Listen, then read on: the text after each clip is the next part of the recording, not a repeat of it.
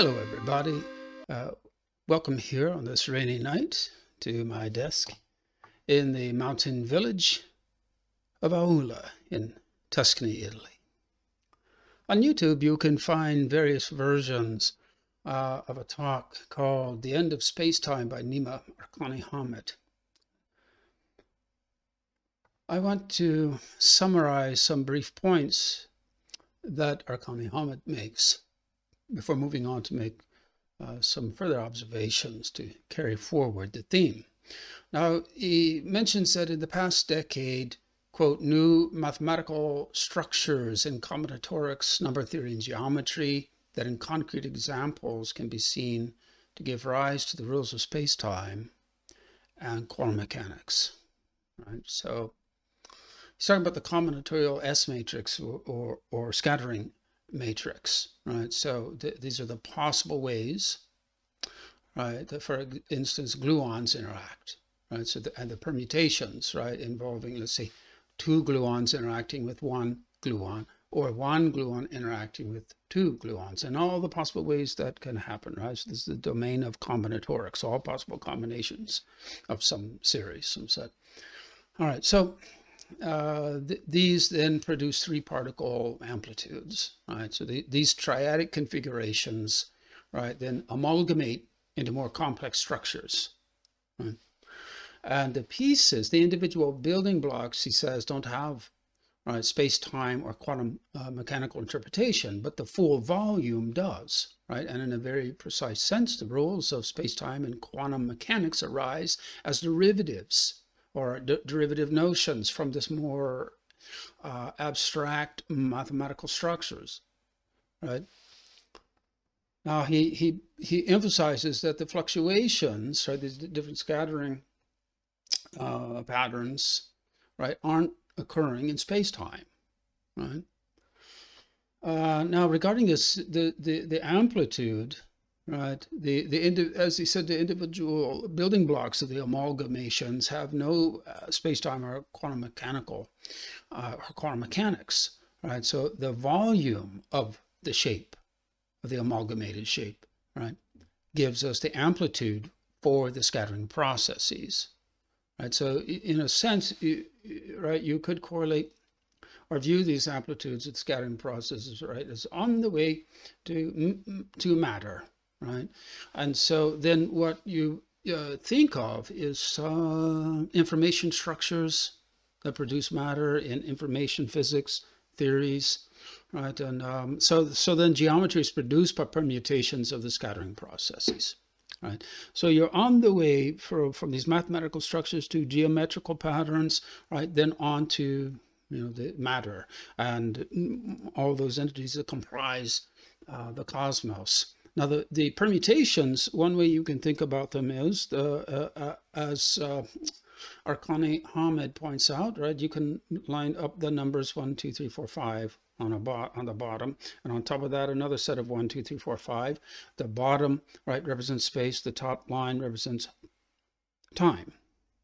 Now, for instance, you could then correlate the 1, draw a line, go up to 4, right, and maybe on the bottom the number 5 then goes up in a line and correlates with number 3, right, etc. So you're going to get all these crisscrossing lines, right, and all the various possibilities of those are the permutations of these S matrix, right, the scattering matrix, scattering possibilities, if you will, and this represents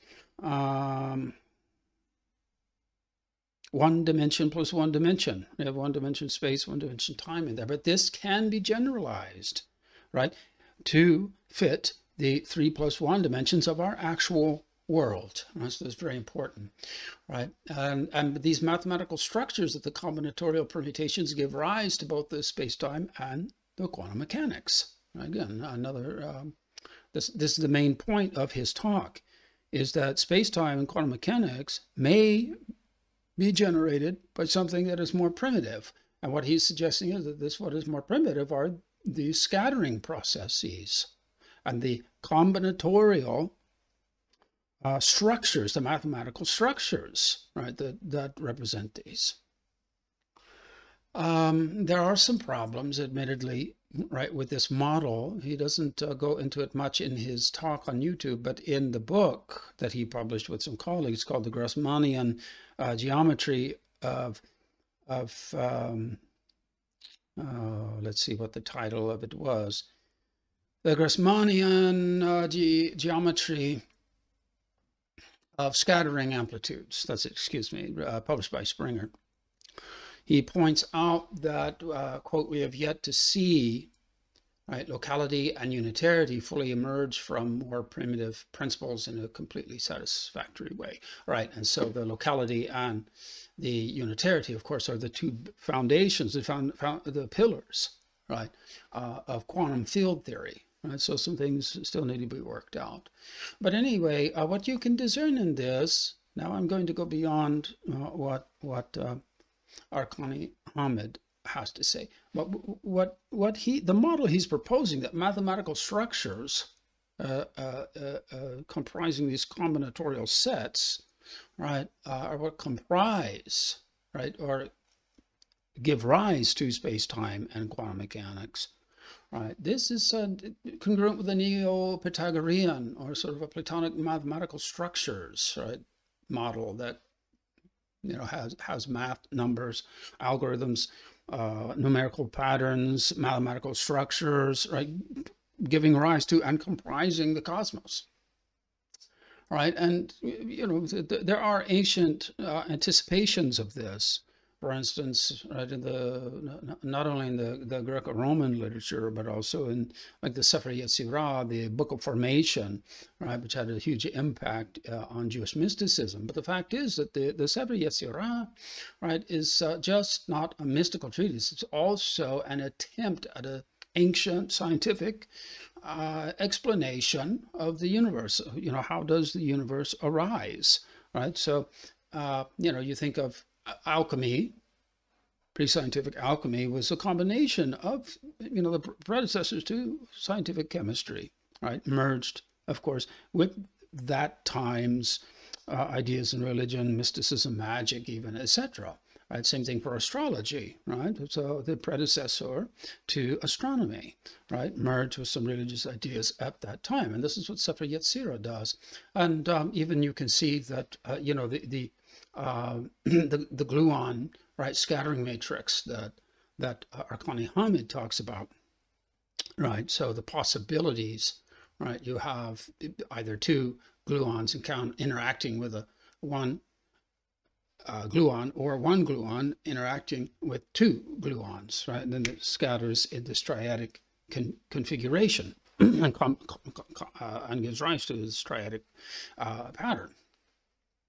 All right, so you think of Sefer Yetzira, its explanation for the universe is that everything is built out of various combinations, right, of the divine letters, which function also as numbers, of course, because, right, in Hebrew, for instance, the first letter of the alphabet, Aleph, functions as the number 1, the second letter of the alphabet, Beit, functions as the number 2, etc. Right, and so the underlying configuration involves 3 letters.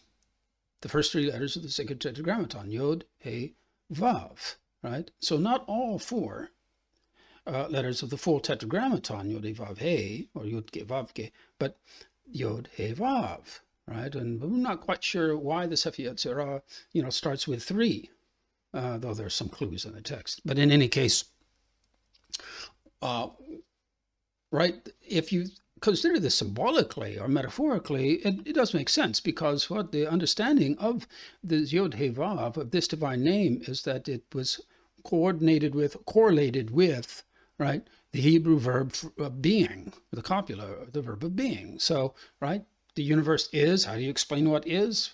Well, what on some higher level, the power of isness, of existence, what gives rise to things, right, is represented by the divine name that denotes being, Yod He Vav He, right?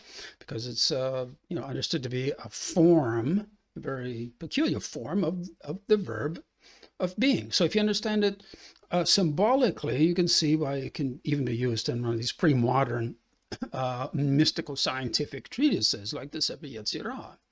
Right, so it's not that the Sefer Yetzira was anticipating, modern ideas like Arkani-Hamed's, right? That the S matrix permutations, right, and these triadic configurations that then, right, give rise to larger amalgamations, right, can then explain, right, the origins of space-time and quantum mechanics. No, but you can look at the similarities in the Sefer Yetzira and say, all right, so we can see that as a parable, as an analogy, as a metaphor, right, for what science is telling us.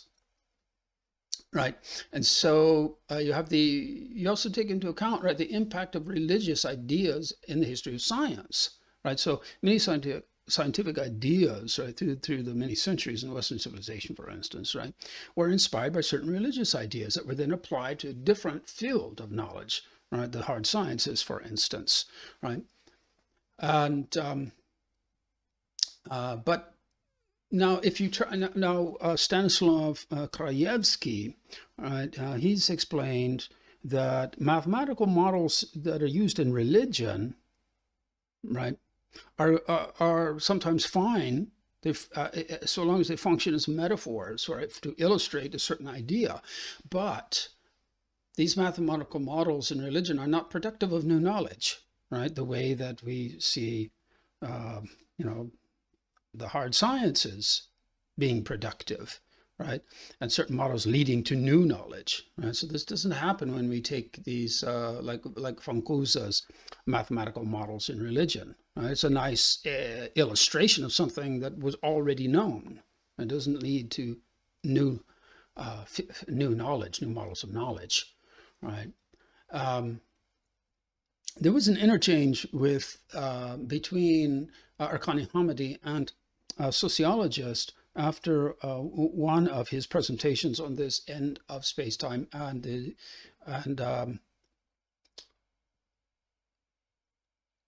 Arkani-Hamed made the point that, right, physics is aiming for the absolute truth, but it can never arrive at truth as such, the absolute truth. We just have approximations, ever more sharp approximations approaching truth as such. But truth as such is beyond the scientific method, right? And the sociologist then retorted that this is a theological notion at its root, the idea of truth as such. And I think Arkani-Hamed then made some comment about that his approach is atheistical, but be that as it may, it's ultimately irrelevant, because the sociologist's point was in fact correct if you look at it just from a historical angle, right? That the idea of absolute truth, to which you cannot arrive, but you can approximate, right, and arrive at closer approximations of that. That originates from theology, right? Historically speaking, right? And of course, it's Arkani-Hamed is not using it in a theological sense, right? But the language and the basic underlying concept does come from Western theology, right? So, the truth as such is not the domain of science, of the hard sciences, right? So because like physics, for instance, it does not tell us what the cosmos is. It tells us how it functions. It does not tell us what space is, right? It tells us how it functions. And this brings me to another presentation you can find on YouTube by Sabina Hassenfelder, a physicist, right? So it's called Did the Big Bang Happen? Right, and has a subtitle you see on the screen. So we don't know how the universe began, right? So in there I want to do a few quotes that she offers, right? Most physicists think that the Big Bang singularity is a mathematical artifact and not what really happened. It probably just means that Einstein's theory stops working. Right? All we can say is that if we extrapolate Einstein's equations back in time, we get the Big Bang singularity. We think this isn't physically correct, so we don't know how the universe began, and that's it. Right? When it comes to the question, I'm continuing her quote, later on in the talk, when it comes to the question how the universe began, we are facing the limits of science itself. It's a question I think we'll never be able to answer, right? Unquote. So, all of these ideas that the universe began as from a black hole or from a zero size universe that then transitions into the universe we have now, right, with this transition phase of the Big Bang. All of this, we could call it, and here I'm borrowing a point from Hossenfelder again, these are creation myths written in the language of mathematics, right? So to start wrapping this up, Hossenfelder then says, quote, "The Big Bang is the simplest explanation we know, and that is probably wrong. And that's it. That's all science can tell us," unquote, right? So there we do reach limits, right? Like the Higgs field. The Higgs is not a particle, a God particle, for instance. Right? Higgs is a field that enables the particles, right, to attain different degrees of mass. But in any case, the Large Hadron Collider has not found anything more fundamental than the Higgs. We probably reached the limit. Ultimately, you reach that. There's nothing beyond the Higgs. That's the end of the model, right? Or like the unified field theory that Einstein died trying to finish. Didn't finish it. No one has finished it since. Well, maybe we've hit the limit. Maybe it's the physical fact that the four forces actually cannot be unified. Right? That's a definite possibility. Anyway, so if we reach the limit and we cannot know how the universe began, well, we certainly can't work our way back before the beginning, right? Which is analogical, metaphorical language, right? Because before the beginning of space-time, you can't talk about it before. There's no time, right? Or causality. So that is not the domain of physics. And any good physicist will admit or tell you, and he or she should have been trained to know, right? That's like the question was a God, right, behind the Big Bang. So this is beyond the competence of physicists. It's outside their field, right? They're competent neither to affirm it or to deny it. It's of no concern in that field. It should be left to the theologians, to analytical philosophers, and to philosophers. Right. And so with that, I'll end and say, if you found anything of interest in this talk, please subscribe to the channel and consider a donation to support us in our work here, if you find it of interest, right, through PayPal or Patreon.